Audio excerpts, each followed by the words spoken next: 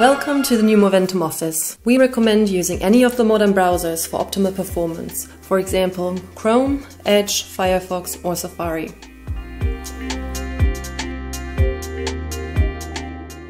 Your login data remain the same, so you can use your usual username and password to log in. On the homepage you can view our announcements, corporate actions, list of new and updated forms, and e-news. We have also added a support section here at the bottom of each page with access to user guides and to tutorial videos. Now I will walk you through our new navigation bar. On the platform tab, as usual, you can create new accounts here on the right-hand side, such as a personal, joint, corporate or minor account, and you can place trades here under order entry.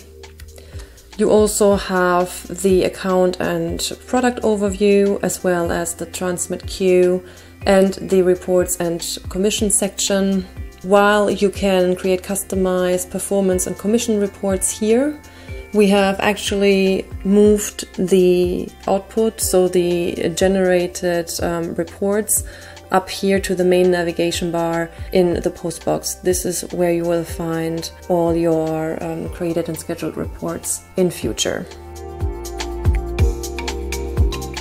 The former research section was split into Morningstar and Moventum Asset Management.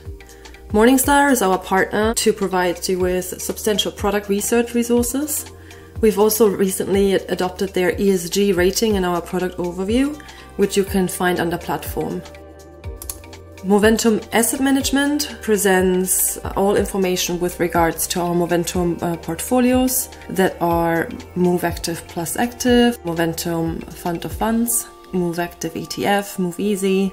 We've also added the weekly commentaries to the market commentary section here. The former sections Marketing and MoventumOffice Resource were consolidated under the tab Downloads. This is where you can find all required forms concerning the account opening process, such as security transaction forms, payments in various currencies, and maintenance. And all this in several languages. Next to that we have the advisor registration forms and the user guides for MoventumOffice and Account View, as well as for the reporting and Morningstar tools. And in the subsection Marketing and Support, you can access the marketing fact sheets and brochures. The former operator console is divided into language and preferences. This means that the language can be changed anytime after login. Under Preferences, you can select the advisor number and you can change the settings for file exports. If you're organized as a pool and thus have access, you would also see the setup of the 4 eyes principle here. I will now show you our new account opening form.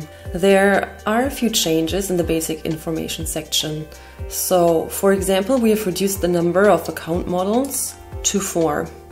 You can now select either Move Classic, Move Flex, MOVEeasy, or MOVEactive.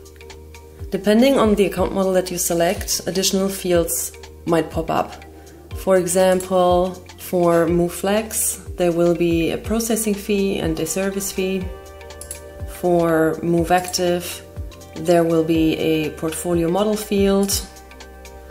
And for MOVEeasy, there will be a portfolio model and a portfolio field. The portfolio field for the MOVEactive account model is actually on one of the later pages, because we have also added an investor profile questionnaire section, and after answering those questions there will be the option to select the correct portfolio. We also have a more information button here, so again, depending on the account model that was selected, there will either be the question about the forwarding of trailer fees, or like in the case of MoveFlex, also the option to add a commission discount. Then we have a new section about the digital identification and electronic signature. By default, this is always set to yes on the new account opening form. This means that the client receives an email from our partner WebID on the personal email address after completion of the account opening form by the advisor. And the email includes a link to a step-by-step description of the verification process with WebID. The clients should have their mobile phone for the TAN code and also the ID card for the verification at hand when connecting with the WebID agent. At the end of the process, the client receives an email from our partner WebID on their personal email address. The email includes a link to a short video guide of the verification process and a button to start the identification with WebID. We recommend that the clients have their mobile phone ready to receive a code and the ID card for the verification before connecting with the WebID agent. Other new fields were added to the personal details section of the account holder.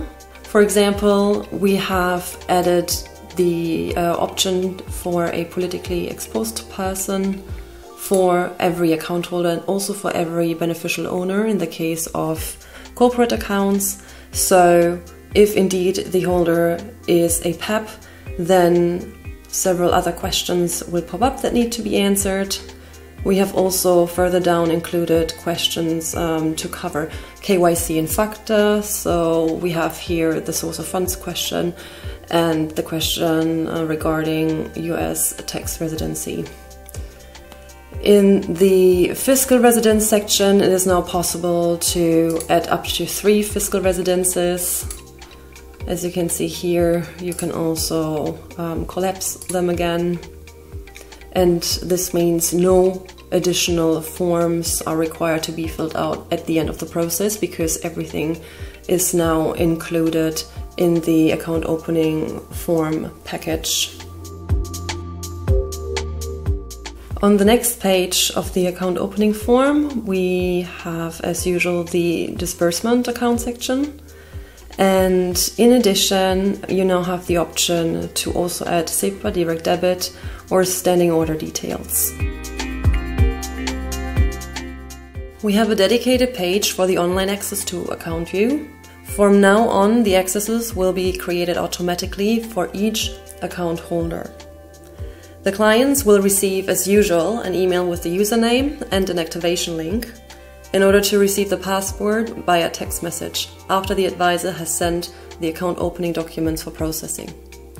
The post box, where the client will receive documents such as account statements, transaction confirmations, quarterly reports and income statements, is automatically included in the account view access.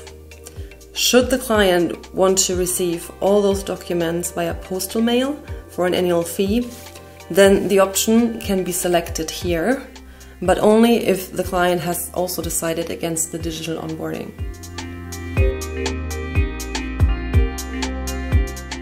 In the context of the digital onboarding, there's a page where you can see which documents will be part of the account opening package that is being sent to the clients for electronic signature. So the documents that will always be part of this package are the account opening form, the terms and conditions, and fees and charges. Optionally, you could add the document with the information of risks on financial instruments. And for the security transfer form or the power of attorney, we would ask you to fill those out and send those to our office because oftentimes our partners only accept the originals.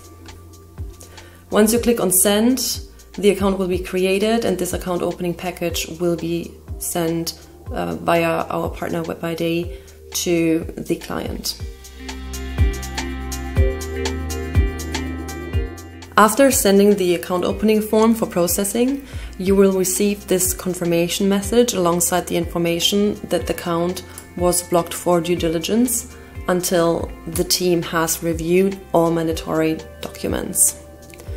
Meanwhile, the account status in the transmit queue will show as blocked. After the account was activated, you will be informed via email and the client will receive the welcome email as usual, along with the information that the account is open for payments. In case some documents should be missing for the approval, you will also receive an email stating further details, and then you can take it from there. As soon as the client has electronically signed the agreement, you will be notified via email, and from any point in time onwards you can retrieve the signed agreement if you go to Platform, Account Browse, and then select an account and go to the details. You will see that there is a new tab called Documents, and if you click on that, you will have a folder with the account opening package. You can then just open the signed agreement in PDF version here. Since this is a MOVEactive account that I selected as an example, you also have the investor profile tab here, which is also new. So here you can view the questionnaire separately. For the account types, joint, corporate and minor account, it is now possible to add additional holders. This means that for the joint account, you can add now a third account holder on the screen. And for the corporate account, you can add a second legal representative. For the minor account, you can add a second legal guardian. So I'm taking the example of minor account. This is the usual first page with the information for the first account holder. Then you skip over to the second page where you see the information that are required for the first legal guardian. And when you scroll down to the bottom of the page, you will see this icon with the plus. And if you click on it, you can actually fill out the information for the second legal guardian. I would like to show you a few changes that we have made on the corporate account form. First of all, we have added the legal entity identifier and the VAT identification number. Next to the first legal representative, you can now also fill out the fields for a second legal representative by clicking on this plus icon. On the last page, we have added the option to add several beneficial owners. If you select the second to fourth answer, the fields for a beneficial owner will open and you can fill out the same information as for the account holders. This includes also the politically exposed person questions, and if you wanted to add a second or a third beneficial owner, that's also now possible, and at the end of the process you do not need to fill out an additional form. This can all be done now here on the interface. One of our new account models is called MoveActive. And when you select this account model, we've integrated an investor profile questionnaire on the account opening form here on MoventumOffice. For this example, I have selected a joint account and I have actually added 3 account holders. And now you will see on the page of the investor profile questionnaire that the names of each of these 3 account holders are added here. So all of the account holders will have to answer the questions. So there is a particularity here. So for example, John in this case might have a bit more experience than Jane. Jenny actually has even more experience than John. When calculating the final risk class at the end of this questionnaire, the system will take the lower of the values of the 3 account holders. In this case, for this question, only 2 points will be added into the final calculation as opposed to 6 or 8.